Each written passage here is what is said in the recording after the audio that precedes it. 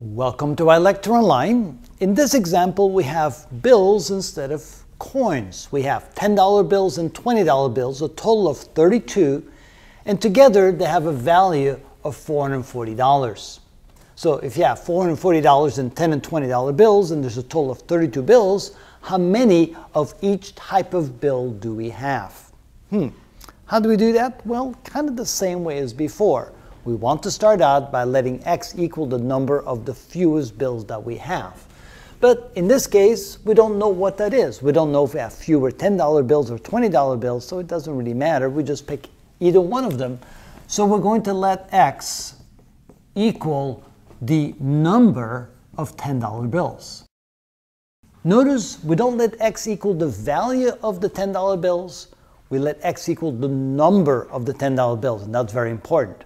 So how many of the $20 bills do we have? Well, we don't know relative to x, but we do know that there's a total of 32. So we take the total of 32 and subtract from that the number of bills that we have of the $10 kind.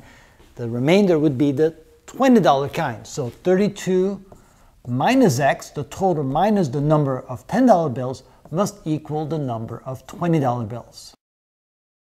From this point on, we solve it the same way we did with the coins. We're going to find the value of each type of bill, add it together, that should add up to the total value. So we take the value of $10 bills and we add that to the value of $20 bills, and that should add up to the total value of all the bills together.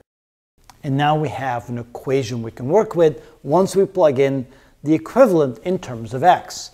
Now, to find the value of all the $10 bills, we put in the value of a single bill times the number of bills. So in this case, x, which is the number of $10 bills, times the value of each bill will give us a total value of all the $10 bills.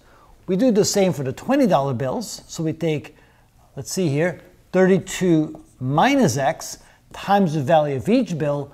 This will give us the value of all the $20 bills, and together they should add up to the total value of $440.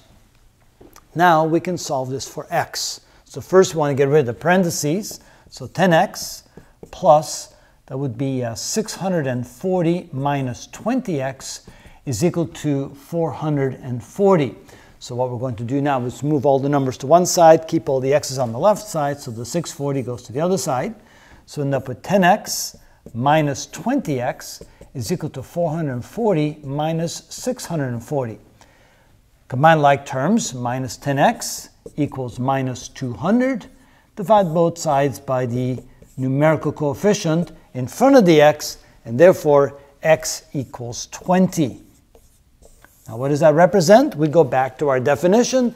X represented the number of $10 bills, and there were 20 of them, which means that the number of $20 bills would be 32 minus 20, which is therefore equals to 12, which means if you have 20 $10 bills, that's a value of $200.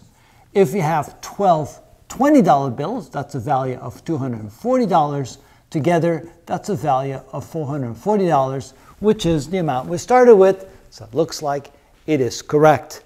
And that is how you do that type of problem.